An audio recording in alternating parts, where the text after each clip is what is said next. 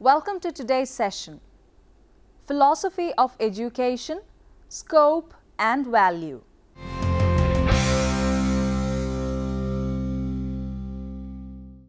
The scope of philosophy of education is confined to the field of education.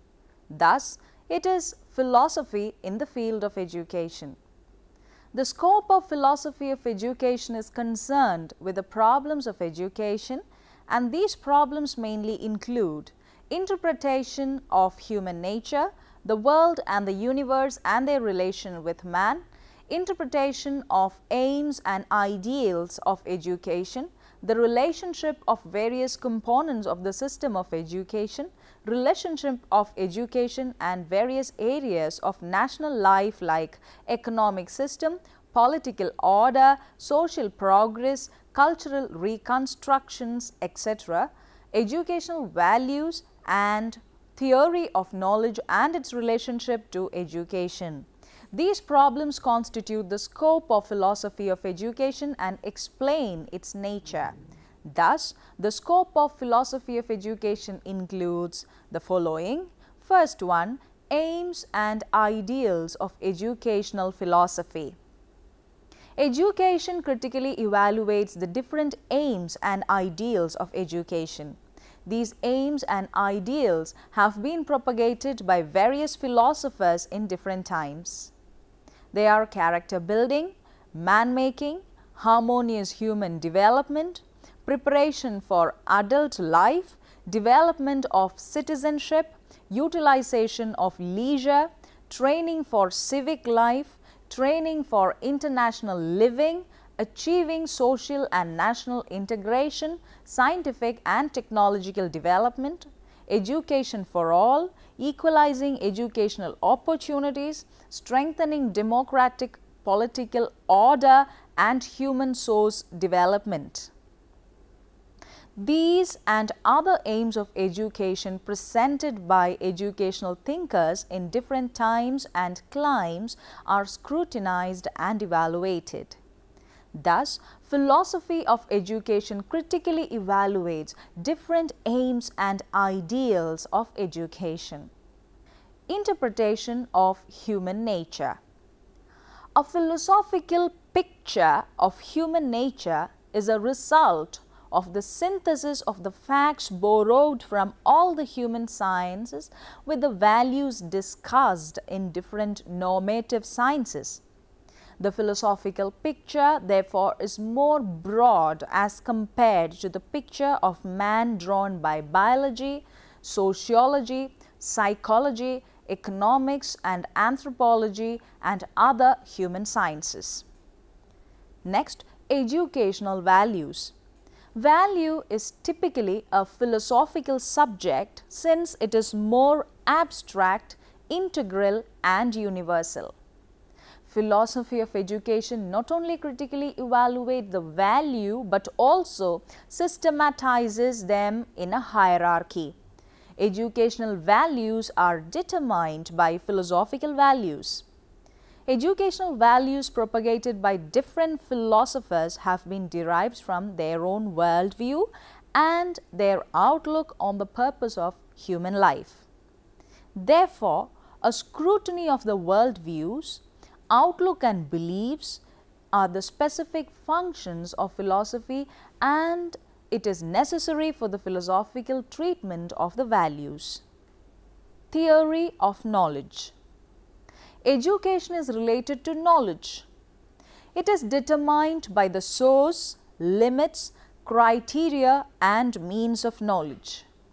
The discussion of all these falls within the jurisdiction of epistemology, one of the branches of philosophy, therefore an important area of the functioning of philosophy of education is related to theory of knowledge.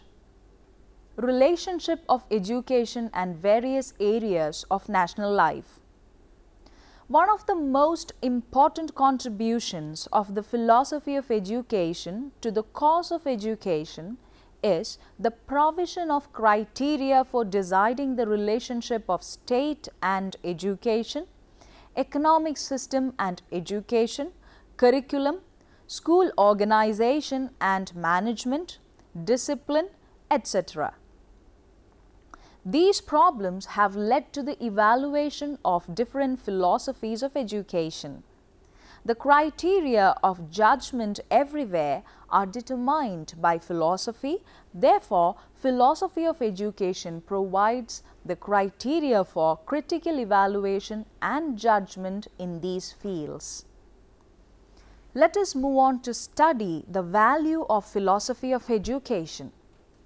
Philosophy of education is one of the areas of applied philosophy. There are three branches of philosophy, namely metaphysics, epistemology, and axiology. Metaphysics is a branch of philosophy that investigates principles of reality transcending those of any particular science. It is concerned with explaining the fundamental nature of being and the world. Metaphysics is the study of the nature of things. Metaphysicians ask what kinds of things exist and what they are like. They reason about such things as whether or not people have free will, in what sense abstract objects can be said to exist, and how it is that brains are able to generate minds. Axiology is the branch of philosophical inquiry that explores, first one, aesthetics, that is, the study of basic philosophical questions about art and beauty. Sometimes philosophy of art is used to describe only questions about art, with aesthetics the more general term. Likewise, aesthetics sometimes applied even more broadly than to philosophy of beauty, to the sublime, to humor, to the frightening, to any of the responses we might expect work of art or entertainment to elicit. Second, ethics, that is, the study of what makes actions right or wrong and of how theories of right action can be applied to special moral problems. Subdisciplines include metaethics, value theory, theory of conduct, and applied ethics. Next, epistemology. It is the branch of philosophy that studies knowledge. It attempts to answer the basic question, what distinguishes true, that is adequate, knowledge from false, that is inadequate knowledge. Practically, this question translates into issues of scientific methodology. How can one develop theories or models that are better than competing theories? It also forms one of the pillars of the new sciences of cognition, which developed from the information processing approach to psychology and from artificial intelligence as an attempt to develop computer programs that mimic a human's capacity to use knowledge in an intelligent way. When we look at the history of epistemology, we can discern a clear trend in spite of the confusion of many seemingly contradictory positions. The first theories of knowledge stressed its absolute permanent character, whereas the later theories put the emphasis on its relativity or situation dependence, its continuous development or evolution, and its active interference with the world and its subjects and objects. The whole trend moves from a static, passive view of knowledge towards a more and more adaptive and active one. The different branches of philosophy overlap one another. A philosopher considering whether people ought to give excess wealth to the poor is asking an ethical question. However, his investigations might lead him to wonder whether or not standards of right and wrong are built into the fabric of the universe, which is a metaphysical question. If he claims that people are justified in taking a particular stance on that question, he is making at least a tacit epistemological claim. At every step in his reasoning, he will want to employ logic to minimize the chance of being led into error by the great complexity and obscurity of the questions. He may very well look to some of the ethical, metaphysical and epistemological writings of the past philosophers to see how his brightest predecessors reasoned about the matter. Aspects of each branch of philosophy can be studied in isolation, but philosophical questions have a way of leading to other philosophical questions, to the point that a full investigation of any particular problem is likely eventually to involve almost the whole of the philosophical enterprise. One view on education believes or subscribes to the view that philosophy of education comes under the umbrella of axiology. As a branch of philosophy, it utilizes philosophical methods for the solution of philosophical problems with a philosophical attitude to arrive at philosophical conclusion. In this comprehensive process, it includes facts concerning education and synthesizes them with values. The other school of thought believes that education as a discipline utilizes or needs to incorporate all modes of philosophical inquiry, metaphysical, axiological and epistemological. As individuals involved in the process of education, right from the aims, purpose, functions and building theory, we need to look at any body of knowledge or generate new knowledge based on the three modes of philosophical inquiry. Let us now move on to discuss philosophical method. Philosophical method or philosophical methodology is the study of how to do philosophy. A common view among philosophers is that philosophy is distinguished by the ways that philosophers follow in addressing philosophical questions. There isn't just one method that philosophers use to answer philosophical questions. Some common features of the methods that philosophers follow include: first one, a systematic process of being skeptical about the truth of one's beliefs called methodical doubt. Second one, provide an argument or several arguments supporting the solution. Third, present the solution and arguments for criticism by other philosophers and help them judge their own dialectic. Next, doubt and the sense of wonder. Plato said that philosophy begins in wonder, a view which is echoed by Aristotle in his Metaphysics. It was their wonder, astonishment that first led man to philosophize and still leads them. Philosophizing may begin with some simple doubts about accepted beliefs. The initial impulse to philosophize may arise from suspicion, for example, that we do not fully understand and have not fully justified even our most basic beliefs about the world. Formulate questions and problems. Another element of philosophical method is to formulate questions to be answered or problems to be solved.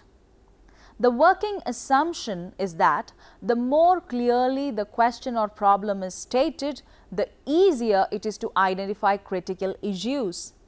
A relatively small number of major philosophers prefer not to be quick but to spend more time trying to get extremely clear on what the problem is all about. Enunciate a solution.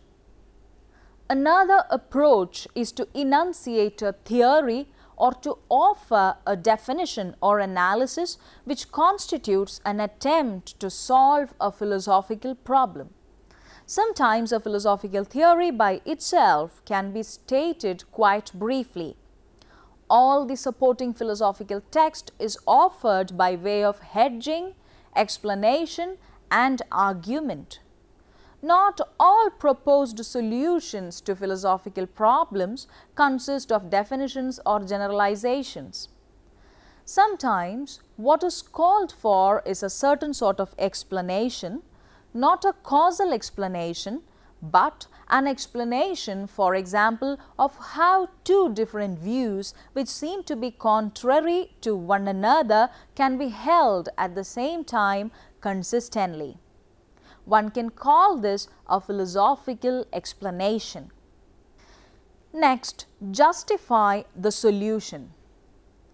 An argument is a set of statements, one of which it is said or implied follows from the others. One might think of arguments as bundles of reasons followed by the claim they are reasons for. The reasons are the premises, the claim they support is the conclusion. Together they can make an argument. Philosophical arguments and justifications are another important part of philosophical method. It is rare to find a philosopher, particularly in the Western philosophical tradition, who lacks many arguments. Philosophers are, or at the least are expected to be, very good at giving arguments. They constantly demand and offer arguments for different claims they make. This therefore indicates that philosophy is a quest for arguments. A good argument may ultimately cure the original doubts that motivated us to take up philosophy. If one is willing to be satisfied without any good supporting reasons, then a Western philosophical approach may not be what one actually requires. Next, philosophical criticism. In philosophy, which concerns the most fundamental aspects of the universe, the experts all disagree. It follows that another element of philosophical method, common in the work of nearly all philosophers, is philosophical criticism. It is this that makes much philosophizing a social endeavor. Philosophers offer definitions and explanations in solution to problems. They argue for those solutions, and then other philosophers provide counter-arguments, expecting to eventually come up with better solutions. This exchange and resulting revision of views is called dialectic. Dialectic is simply philosophical conversation among people who do not always agree with each other about everything. Motivation. Method in philosophy is in some sense rooted in motivation. Only by understanding why people take up philosophy can one properly understand what philosophy is. People often find themselves believing things that they do not understand. For example, about God, the natural world, human society, morality, and human productions. Often, people fail to understand what it is they believe and fail to understand the reasons they believe in what they do. Some people have questions about the meaning of their beliefs and questions about the justification of their beliefs. A lack of these things show a lack of understanding, and some dislike not having this understanding. These questions about are only the tip of the philosophical iceberg. There are many other things about this universe about which people are also fundamentally ignorant. Philosophers are in the business of investigating all sorts of those areas of ignorance. Methods of philosophy identify philosophical methodology and the principle it employs in solving problems and resolving issues in human life. There are various philosophical methods that are used in education like descriptive method, prescriptive method, analytic method, critical method, phenomenological method or reflective method, and speculative method. Let us now move on to discuss philosophy of education and teaching styles. Philosophy guides the process of education in different ways. A teacher approaching education philosophically needs to answer 4 basic questions. These 4 questions guide the teaching learning process. They are: first one, what is the nature of the learner? Second, what is the nature of subject matter? Third, how should one use the subject matter to guide students towards meaningful learning activities? What behavioral trend should one exhibit in order to carry out one's philosophical position? The answers to these questions only will help the teacher to identify a series of preferences as opposed to a set of behavior that belong to mutually exclusive categories for the following questions. An attempt to answer these questions is nothing but philosophy of teaching. Philosophy and various philosophical viewpoints inform us that each of these questions have different philosophical perspectives that can be considered as extremes in a continuum. Nature of the learner. For the question about the nature of the learner, it will be defined in terms of extremes of the continuum by using the terms Lockean, which is passive, and Platonic, which is active. Lockean is a position because it was John Locke in his essay concerning human understanding who first wrote about the human mind. The human mind, according to him, is a tabula rasa. He envisioned the operation of the mind as similar to a blank wax tablet on which data taken in through the senses would make impressions. Sensory data which a learner absorbed formed the true source of knowledge. Any complex mental operations involving association, interpretation or evaluation of secondary data led to the formulation of increasingly complex knowledge. Platonic image is that of a teacher who has so much respect for what the learner can contribute to the learning environment that he or she definitely does not want them to absorb prescribed subject matter as the teacher sees the subject matter. Under such circumstances, learners are viewed as the most important ingredient of the classroom environment because they teach each other and their teacher about problems which are meaningful to them. It is almost that learners have the knowledge which is locked inside them, which is released through interaction. Platonic concept believes in the doctrine of reminiscence. Next, nature of subject matter. The terms amorphous or structured are used to delineate extremes on the continuum of teachers' view on the nature of subject matter. The term amorphous label has been reserved for rote learning, which emphasizes that each item to be learned is equal in importance to every other item to be learned. Hence, youngsters are not encouraged to find relationships among items to be learned, and no item is seen to be more important than the other. The other extreme, structured. We may expect to find a position represented by those who have a quite realistic view of what the subject matter can never accomplish. The term structured, as used in this context, is from Jerome S. Berner's understanding that any subject matter should be viewed as having a natural structure which can help to explain relationships among its components and which can be used to find new information.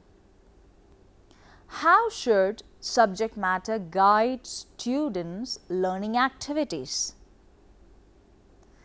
The two endpoints of the continuum is cognitive and affective. These concepts are not mutually exclusive categories, but rather matters of emphasis and preferences. Evidence abounds that students bring into the classroom attitudes which influence the way they perceive facts, concepts, and generalizations. Sometimes teachers are fortunate to have students who bring with them positive attitudes towards the subject matter at hand. Most often we have students who bring with them not very positive attitudes. In such situations, the teacher's role will be to help students think critically by transforming generalization, beliefs and values into hypotheses that can be tested. The teacher resorts to the affective domain. Behavior trend in order to carry out one's philosophical position. The terms authoritarian and non-authoritarian are two extremes of the continuum, but should be understood as not merely being stricter permissive. These words should go beyond the aspect of classroom management, as it is more inclusive approach to classroom management. It is an overview of the student and the subject matter which this indicator has been designed to examine. For instance, suppose some teachers encourage students to view subject matter only as experts in that field might view it. Hence, these teachers habitually accept for each major question under examination only one right answer which all students are expected to adopt and understand. We can thus say that these teachers are said to encourage convergent thinking, and hence in this context we can term them as authoritarian teachers. The converse can be said of non-authoritarian teachers. Teachers need to be aware of the philosophical positions that they take and have taken while they enter into classrooms or plan to enter into the classrooms. Philosophical positions affect the way they interact with the students and facilitate learning in learners individually or collectively. Thus, we see that the way we answer the questions of nature of learner, subject matter, etc. definitely affects our teaching style. Whether a teacher is authoritative or non-authoritative, whether teaching methods are constructivist or lecture method, are influenced based on the philosophical position that they hold. Therefore, it is essential for the educators to have the deep insight into the philosophy of education. Let us now summarize what we have discussed so far. Philosophy, life, and education are intimately linked with one another. They are also related to time and space. If we consider what, how, and where to teach, we shall be discussing the subject matter, methods of education, and human relations in schools. All these aspects of education are not fixed. They change according to the social and economic needs and concept of social sciences prevailing in the particular time. The needs of our present-day society are not the same as those of ancient society. The scope of philosophy of education is concerned with the problems of education.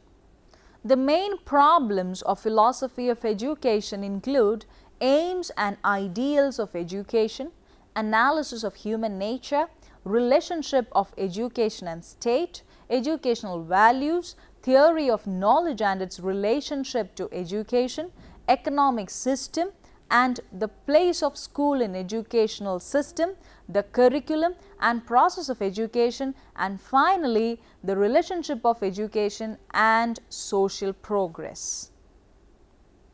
Now, you may try to answer the questions. First one, why is an understanding of educational philosophy essential for educators? Second one, why education is considered as the dynamic side of philosophy? Third, education and philosophy are like two sides of the same coin. Elucidate. Third, what is the meaning of epistemology? 5. Why is the study of philosophy important to education? 6. Describe the scope of philosophy of education.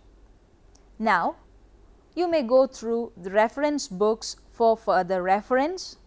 The references are Theory and Principles of Education by J.C. Agarwal, Vikas Publishing House, New Delhi.